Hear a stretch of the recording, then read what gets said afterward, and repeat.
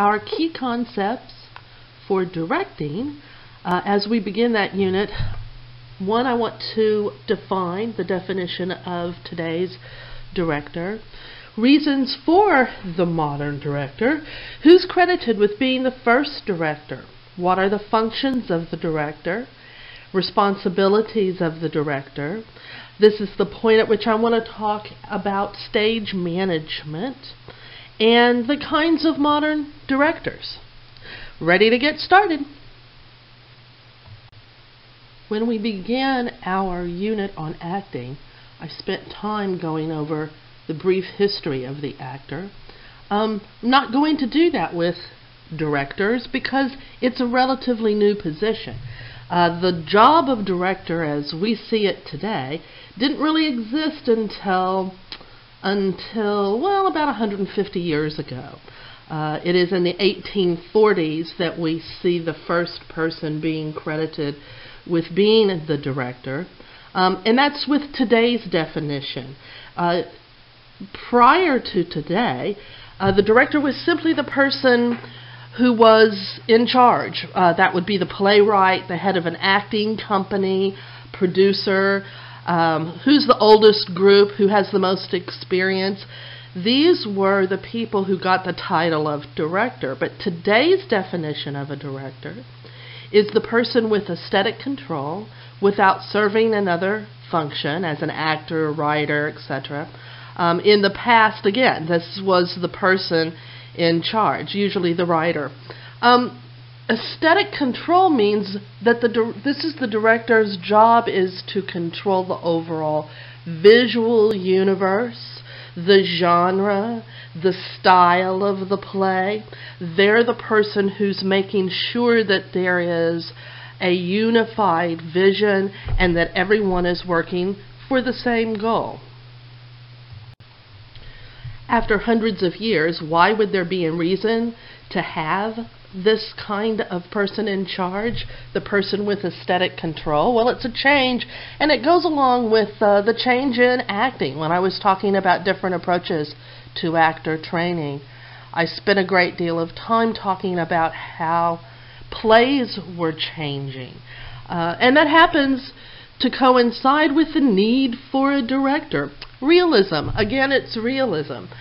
These are the kinds of plays where the characters have subtext, where their motivations, the reasons for what they're doing, are not always black and white. We're not dealing with melodrama anymore.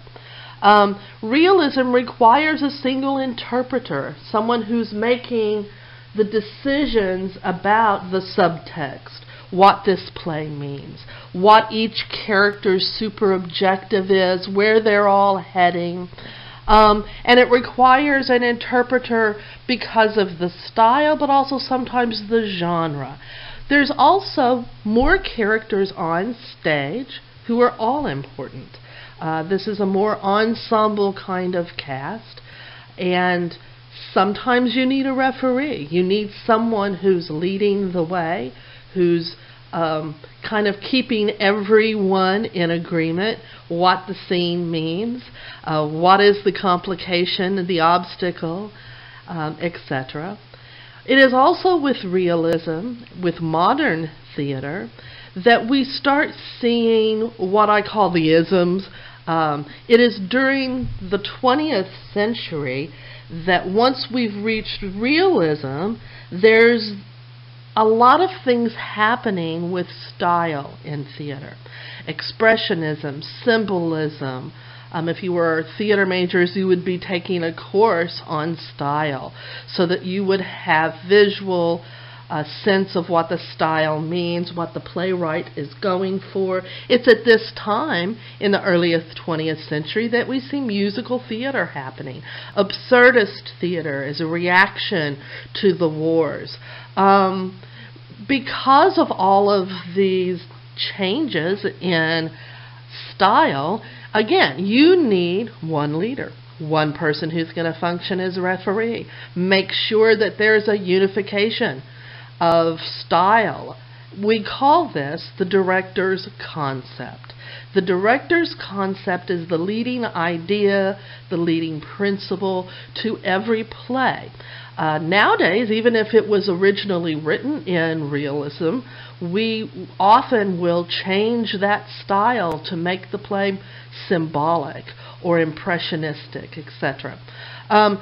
Unification of style, or the overall visual and intellectual look or universe of the play, is what the director's concept is responsible for, what the director is creating. Usually a director will come up with one or a few sentences to describe that, and then you coordinate all the other artists, the designers, actors, so that there is a consistent production look. You guys have seen this, even though you don't realize it, but let me remind you, how many times have you seen, or have you seen, probably have, a production of Shakespeare that is in a different time period than when the playwright originally wrote the play. We call that time-traveling Shakespeare, and that's part of a director's concept. For example, if I wanted to do Romeo and Juliet, 1968, in Atlanta, Georgia, that would be my director's concept. And of course, the time period, 1968 in Atlanta, Georgia, was the Civil Rights Movement, so there's going to be visually a lot of things we can do with the concept and that visual universe of the play that is good for the play, because it is a play about two families who do not get along. If you cast one family as African American, the other as Southern white family, you automatically have conflict that's in the play, but also in Atlanta in 1968. So that is an example of the director's concept, a director making those changes to the intellectual and the emotional settings of the play as well as the physical. And then it becomes your job as a director, again, to coordinate the artistic efforts of everyone involved. Most historians label Duke George II, the Duke of Saxe-Meiningen, as the first director. He's credited in most history books as being the man who functioned as the first director. In parentheses, I have the name Ludwig Kronig. That is his assistant.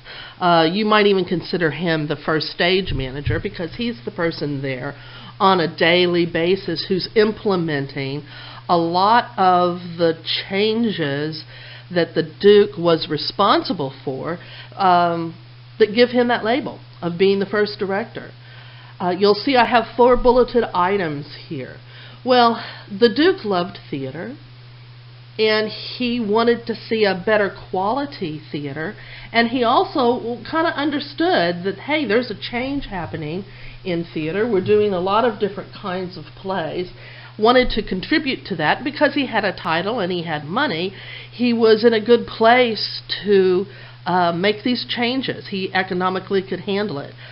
So what he did is he was one of the first directors who eliminated stars or actors who had a line of business. By stars, I mean the same as today's stars. He decided he was going to use what we would call unknown actors, and lines of business meant he was not going to hire actors who had perfected a character type. We would look at that as typecasting today, is what we call it, but that is in today less of the actors doing than the business of television and film. Back in the day, actors actually typecast themselves. They perfected a specific character type. They would play basically that same character in every play. So if you had a lecherous, mean old man, there were actors who were perfect at playing that character. Now, what you got with that was the same character every time. So the Duke said, you know what, I'm going to use actors who do not come with baggage. They're not stars. When people come see them, they do not have any preconceived notion about these actors. They don't have lines of business. Again, it's what we call using an unknown actor today. He's the guy who first interpreted using historical research and insight to interpret the play. He figured out that if you were doing a play like Shakespeare's Julius Caesar, it worked a lot better if you tried to create that time period on stage. There was a lot of archaeological information being made available at this time. The antiquarian movement was in full force, and so he had a lot of information and could begin to create a world on stage.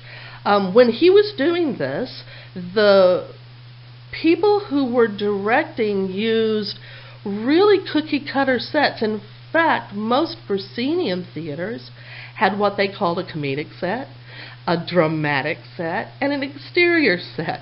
And you could change furniture and move things around, but you didn't change the basic wing and drop sets that indicated these three genre and areas on stage. Again, it was a lot more cookie cutter. They didn't redo all of the set and the costumes for each play. He did. He wanted a unified vision. He wanted Julius Caesar to look like it was Roman times, with the steps in front of the court, in front of the Senate. He wanted them to wear togas and what we thought were Roman costumes. He wanted to bring the audience into this universe of the play. He also is credited with the modern rehearsal process. I know this sounds really silly, but before the modern rehearsal process, there wasn't a scheduled, strict, step-by-step process for how you rehearse a play. Some people were rehearsing, some people were not. If you had a smaller role, you didn't get paid until box office, so you couldn't afford to rehearse very much. You didn't have the time. And it was kind of hit or miss who was prepared, who was not. There was a job in the theater of the prompter. The prompter was someone who stood between the stage and the audience, and there would actually be a lowered box where they would cover that person. They would sit with a script in front of them. If you were an actor on stage who forgot your lines, you could glance at the prompter, who would whisper them to you. And the audience accepted that actors did not always know their lines. But you know, again, realism. This director was aware of realism and that change, and that audiences wanted more. He decided, you know what? If I pay everyone for rehearsals, everyone will rehearse, and we'll have a much better production. The play will be better. From the very beginning, audiences will enjoy it. So he's credited with doing that. Again, Ludwig Groening, most historians believe he was there on a daily basis, deciding, hey, we're going to now read the play. Now we're going to decide where everyone's going to go, and we're going to rehearse it so that every night, every actor is using the same movement in the play. This rehearsal process is something we still use today, that step by step we add sound, then we add lights, etc., costumes, until opening night. And this is the beginning of what we have as the modern director's process. The rehearsal process and the director's process in rehearsals is really divided in half when it comes to function. Most directors have a very, I'm going to start with artists. Most directors have a very firm idea of how they interpret the play. Today, we have at our fingertips lots of information for research and analysis. We can research the playwright, how the play was originally received. We know our audiences, what is appropriate. I've talked at length about communication between the audience and the performers. And I think most directors, after they've done a couple of plays, realize if they have aesthetic, artistic sensibilities. Do they have an artistic way of moving people, interesting way of moving people around on the stage? Okay, all of that is the artsy stuff. That's the stuff that when you are in a directing program, when you're in school, they're very much emphasizing all of those artistic parts of a play. But the reality is, you can be a brilliant artist, but if you don't have hands-on, what we call more of a craftsperson ability, you're going to fail. Because in theater, you are part of a collaborative art form in which there's a lot of different skill sets coming into play. And as the director, you oversee all of those people. So, as a craftsperson, you must know, you must have enough technical knowledge about all aspects of theater. You have to know enough about lighting design, sound design, set design, to be able to communicate with those designers in order to get what you envision on stage. Not just what has to be there because of the way the play is written, but what is there for your artistic interpretation. You must be organized with time, with what is due when. You must be good at scheduling, especially rehearsal time. When you start a play, it looks like you've got all of these hours in which to do your blocking and movement and for your actors to learn their lines. But you must break that down for them and work through that, because time wasted is time you will regret have wasted when you get up to the end of the play. People management. You need to know how to keep people collaborating, keep people in your who are working for you feeling like they have a high sense of ownership. They see their art on stage as well. Sometimes you feel, I know I do, like I'm a cheerleader because I'm just keeping everything, oh no, that'll look good, that'll work. And you just keep everybody working and solving problems together, from the little to the big. You are that person who's that business CEO kind of person. The better you are as a director at functioning in a hands-on, practical craftsperson way, the better your vision of your show will work. So what are the basic responsibilities of the director? Well, your first responsibility is to establish that director's concept, that unifying vision. You need to be pretty solid on what you want your play to look, sound like, have that concept going in. You establish that concept during pre-production with all of your designers. That way you don't have, say, a costume designer coming in to do Romeo and Juliet, and they're bringing in sketches and thumbnail sketches about Shakespeare's Romeo and Juliet in 1597 when you've chosen to do it in Atlanta in 1968. That's what I mean about establishing that director's concept. You also want to cast the production. Now, the casting process is different whether you are working in professional theater, regional theater, amateur, community theater, etc. By and large, the director has the final say-so in which actor is cast in which role.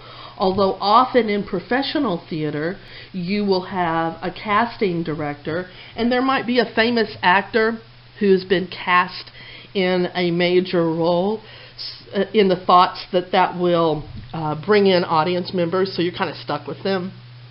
But otherwise, we have closed and open auditions. Closed auditions mean that you are not auditioning with a lot of other people there. You have an agent, you have usually a casting director. You are given sides, by the way. Sides are portions of the script. You are given a few pages, and usually in a closed audition, you even have the opportunity to prepare a little bit before you go in. Open auditions mean that this is for the less experienced actors. These auditions are held often for the smaller roles, and you do not have to have an agent. You sometimes will even show up at a cattle call open audition, which means really anyone, whether you have a resume at all, you can go in and have your 90 seconds to do your audition. So sometimes open auditions are great. That's how you find new talent. I'm sure you guys have seen the talent shows that are so popular on television now. Those are similar to open auditions. Okay, when you're into the rehearsal process, you have as one of your first responsibility to block the play. Blocking means that you have prearranged movement on stage. Where the actors go, when they sit, who they talk to, what they're physically doing on stage, that is the blocking. There's basically two ways to go about it. Some directors kind of mix it up. When a director says they're organically blocking, that means that they are working with the actors during the rehearsal process to figure out and decide what the movement is going to be. Pre-blocking means that the director has already made those choices, and the blocking process is really for the director to communicate all of those choices to the actors. It depends how big a cast.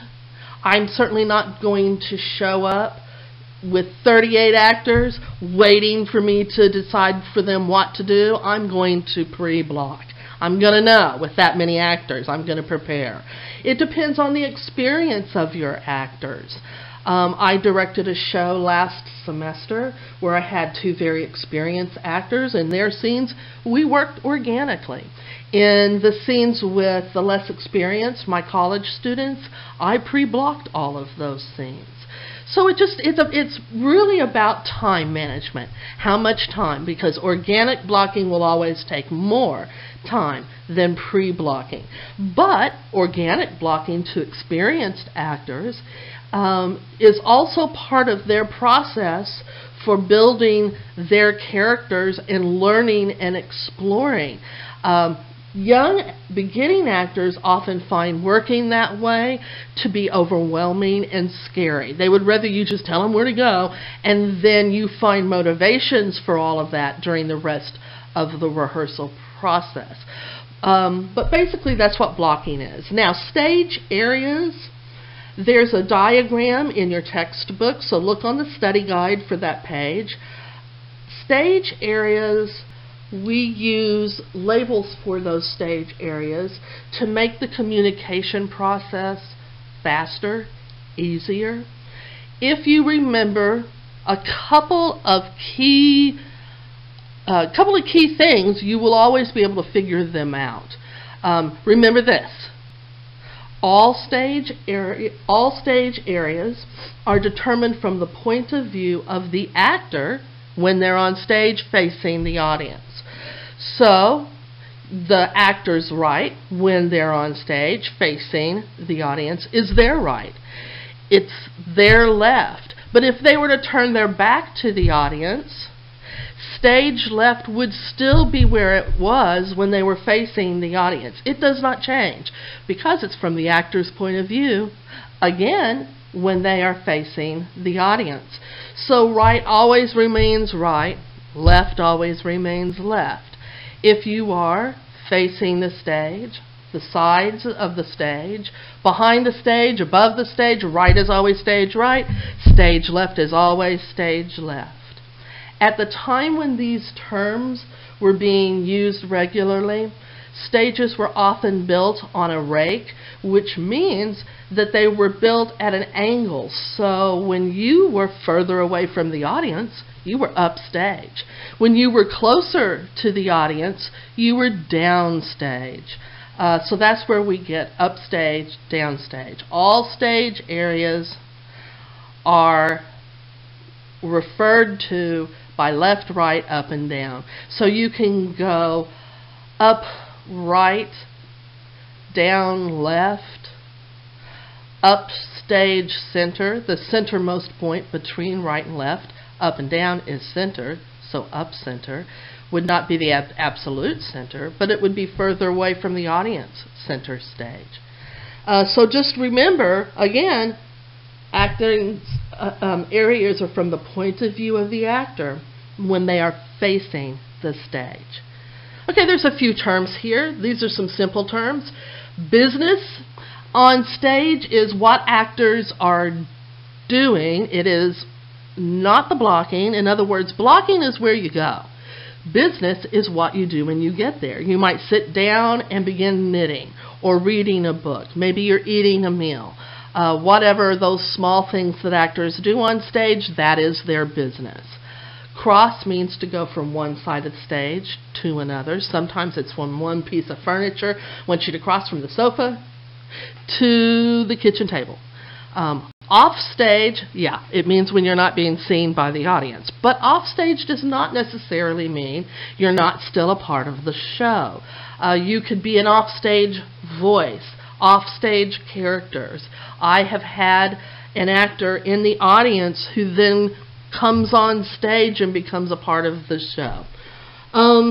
Pantomime is when you are acting without words, or you are pretending that there are props there.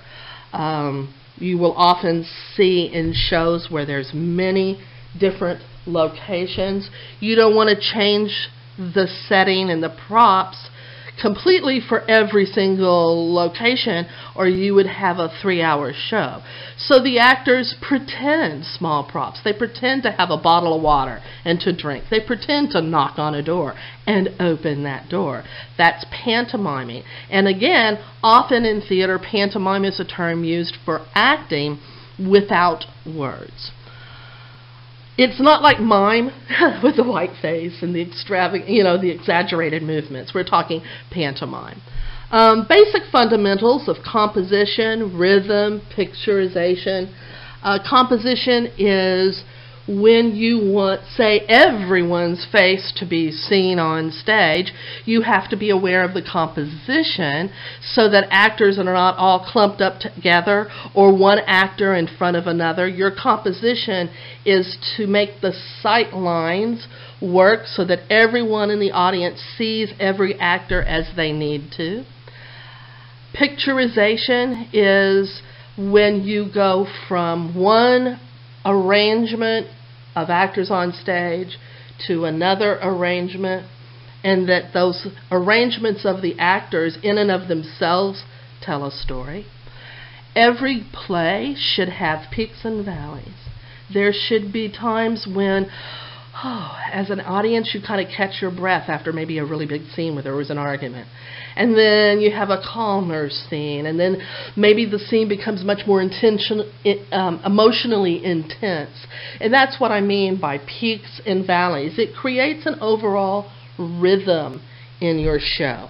You should be reading chapter 4. It talks about composition, rhythm, etc.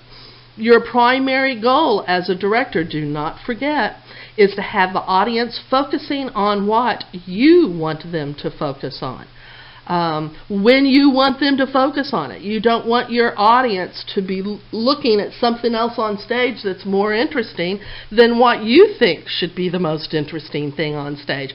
Because what you think's the most interesting is usually what's going to be pushing the plot forward. So that's focus and keeping the audience focused where you want them to look at and pay attention to. That's really your main job. An actor coaching, working with the actors to make sure they understand what you want them to do, what you think their character, how you think their character would react, behave, etc.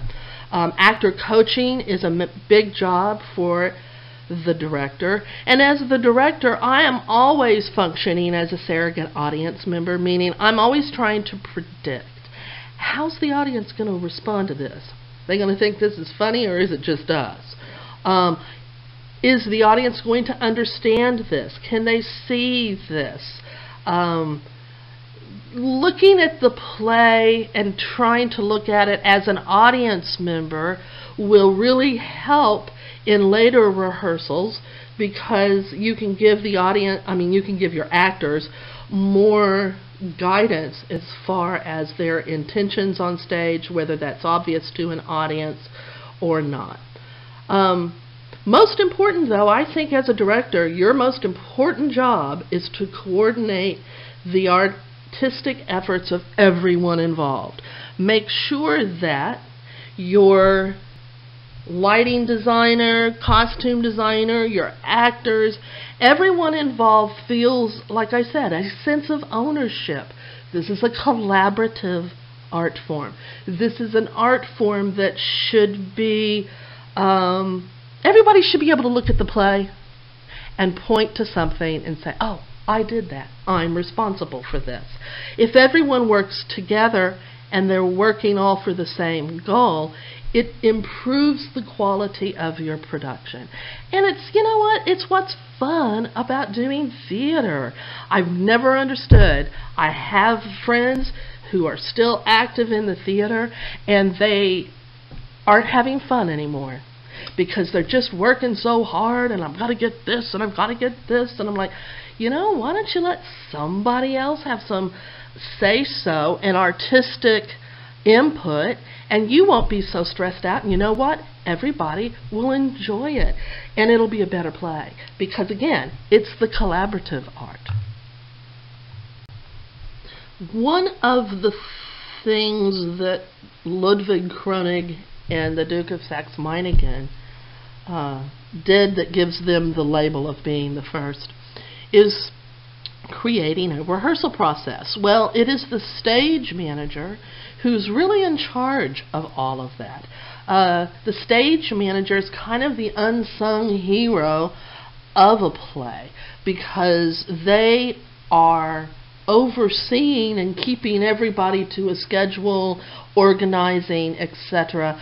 They are the person who communicates with the director and the designers between production meetings, etc., when the director is with those designers. They kind of keep everything going. They're like any manager of any retail store, restaurant, etc. In theater, they're the person in charge of the production throughout pre-production, rehearsal, performance. They keep lists, they keep dates, they take notes in every meeting. They're the facilitator and main conduit of communication for the production, especially between the performers and technicians. During rehearsals, they keep a rehearsal report so that they can send that to every designer, props person, so that everyone knows what decisions have been made that night of rehearsal that might affect them. You know, we might decide, hey, we really need to have 2 ashtrays on stage instead of 1. One's going to be downstage left, one will still be on the end table next to the sofa. Okay, it is your stage manager who's going to make note of that in the rehearsal log and make sure everybody is sent that information. They're a non-creative person. It's a managerial job. The stage manager is not allowed to give suggestions to actors. They are not allowed to interfere with a director working with the actors. They're the go-between. This is a job, however, that most professional directors do and use to learn before they become a professional director. Most directors work in stage management. When the show is rehearsed and it's in performance, it is the stage manager who's in a booth with headphones, microphone, and they are what we call calling the show. You know, there's light cues, sound cues. Cues are when something happens, you know, so there might be a doorbell ring.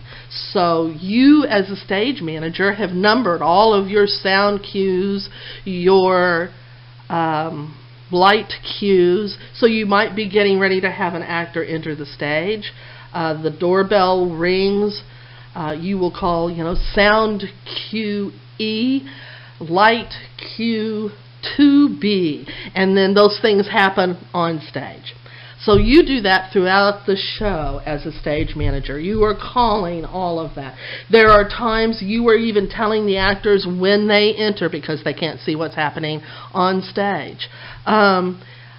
You also keep a copy of the script prompt book. It's called the Show Bible. It's where all the information about the play is in that prompt book. It's a copy of the script with everybody's movement, with any line changes. You have all of your cues. You have a cueing script, copies of the props, the sound, all those lists, etc. The idea behind a prompt book, sometimes it's called the Show Bible, is that you could turn that over to your assistant. And that assistant would be able to run the show because you've got all the cues marked to the specific part in the script when they happen.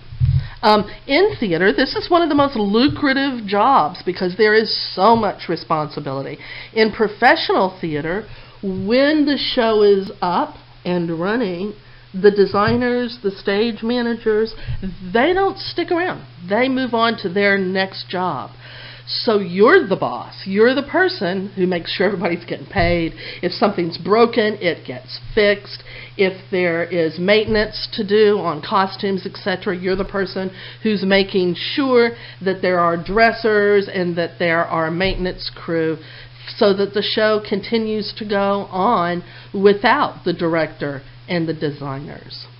Again, it's the unsung hero in stage management, and it's always very difficult sometimes for high school stage managers to move to college because in high school the students are still going to their teacher to ask questions.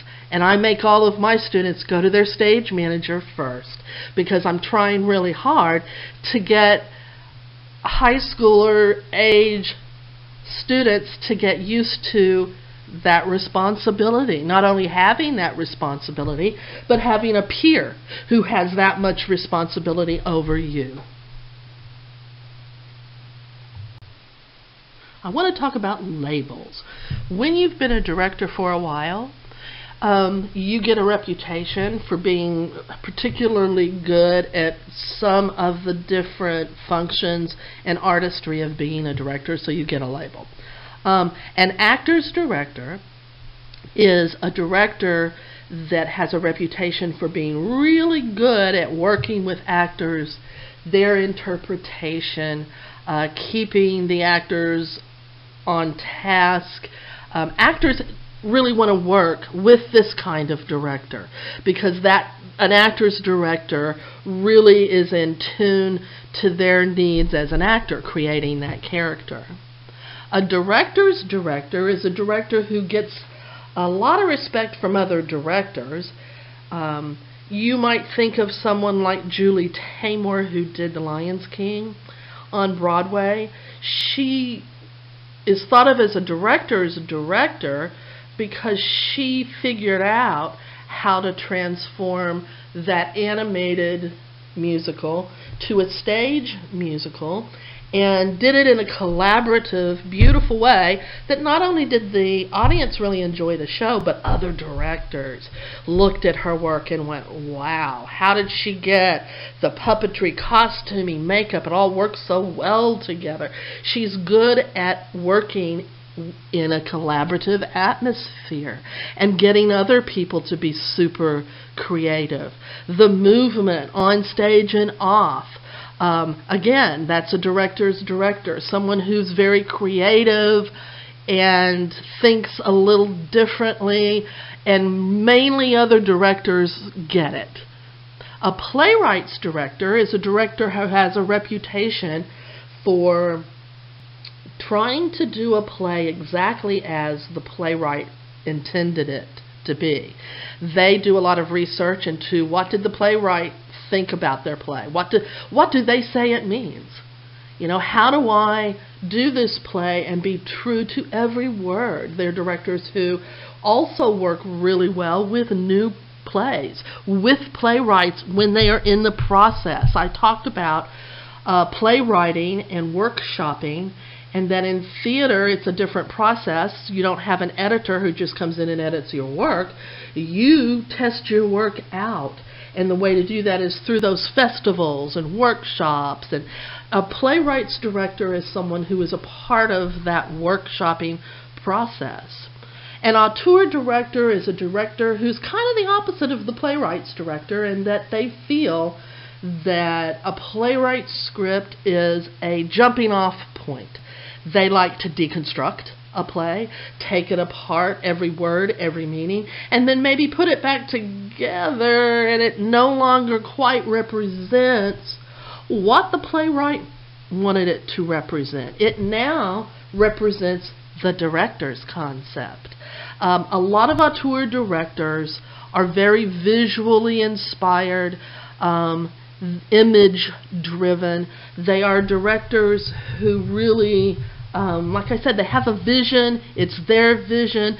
They like to work in public domain where they are not beholden to copyright, and they do not have to do the playwright's words the way that they were written. Today there is a position in the theater too called the dramaturg. The dramaturg is the person who specializes in cultural social research that is part of research for doing a play. They specialize in theater background and what was happening at different times in theater's history, what plays looked, sounded like, and what is pertinent to current plays. A lot of regional theaters have a dramaturg on staff. They have someone on staff whose job it is to help a young playwright, help a new playwright if they want to know, hey, what did Atlanta look like? What were the main streets? What was the architecture like? They can send a dramaturg off to do that research, to find out that information so that the writer continues on doing their work, and they don't have to be bothered with a lot of what is research, and which can sometimes be very tedious. Dramaturgs are becoming more and more important in the theater, though, because in modern theater, as directors, we try really hard to do older plays in a context that makes them much more pertinent to a modern audience, meaningful to a modern audience. So sometimes using a dramaturg to focus in on a specific time period in history will really give you time to focus on other aspects of your play.